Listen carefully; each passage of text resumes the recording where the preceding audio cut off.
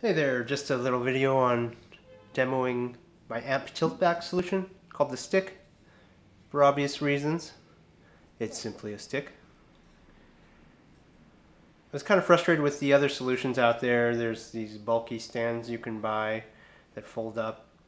There are these metal brackets you can install on the sides of your amp, but you have to drill holes and they're kind of expensive. So I just came up with this really minimalist solution. It's just a stick that slips onto the back panel bracing of your amp. And I can demonstrate that with this Fender Princeton Reverb reissue.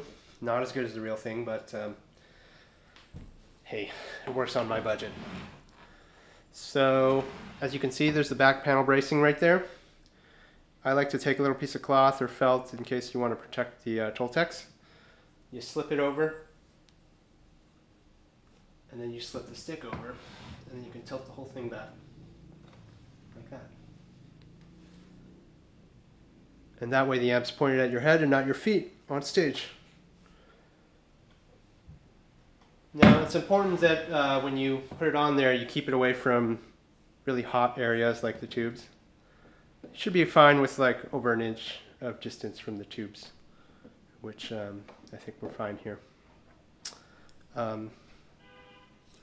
They can be adjusted if you have a saw, I suppose. You could pop off the rubber foot, saw it to the desired length. I prefer 60-degree angle. 45 is a little too extreme, and I do include instructions on how to calculate that. Or if you send me the height from the bottom of this panel down to the floor, I can saw it for you at 60 degrees or whatever angle you want before I send it out. For an extreme example of that, you can see this Fender Pro Junior. Tiny amp. Calls for a very stubby tilt-back stand, but it still works. So if I slip this on to the bracing back here, I can tilt that back. Okay, that's it. There are a few different sizes, so you should measure your back panel thickness.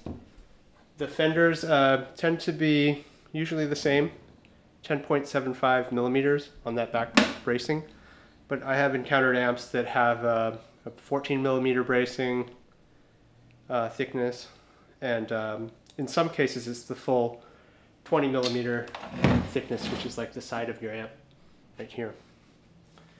So I offer all three of those sizes, but if you come across something unusual, oh, hello, cat, I can also do custom work to get a custom one for you. That's it. There are links to my website where you can get one, and thanks for watching.